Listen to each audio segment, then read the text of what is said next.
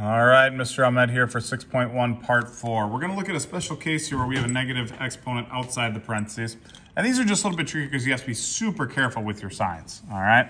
So, in this process here with our negative exponents, okay, we still have to distribute it to everything inside. So 2 to the negative third, x to the negative third, and over y to the negative third. Now the problem here is we have negative exponents all over the place, which we can't finish with.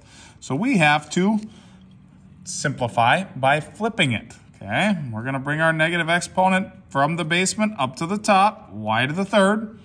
Our 2 has to go downstairs, and that's 2 to the third, which is 8. And x to the third also goes downstairs because we cannot keep negative exponents. Next one. Here we go. 6 to the negative second. X, negative 2 times 2 is negative 4. 7 times negative 2 is negative 14. Now we have 3 to the negative second. X to the negative 6th. And y to the negative 10th. So, again, negative exponents all over the place. We have to simplify. Now, in this one first, we are going to make our fraction. I can move the 6 downstairs, 6 squared, 3 upstairs. But now with these, we need to subtract, okay? Negative 4 minus negative 6 is positive 2. So x squared is on top. Negative 14 minus negative 10 is negative 4. So negative 4 on top. Now I can't leave this negative 4, so I got to do this one more time. 3 squared I'm going to simplify to 9.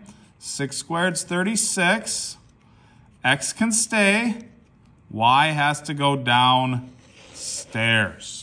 Okay, so a lot of work on that one. That's a tough one. One more. Give this one a shot and then come back. See how you do. All right, hopefully you did okay here. So a lot of steps here. So we have 2 negative third, x to the negative 6th, y to the negative 18th. On the bottom, 4 to the negative third, x to the negative 9th, and y to the negative third. Now I can move my 2 and my 4 because those are different bases. So 4 is coming up top, 2 is going down to the bottom. Have to move the negatives. Now we got to subtract. So negative 6 minus negative 9 turns to a positive 3. So that's x to the third on top. Negative 18 minus negative 3 is negative 15. So I can't leave that negative 15 upstairs. It's going to have to go down to the basement. But I'm going to simplify this a little further. 4 to the third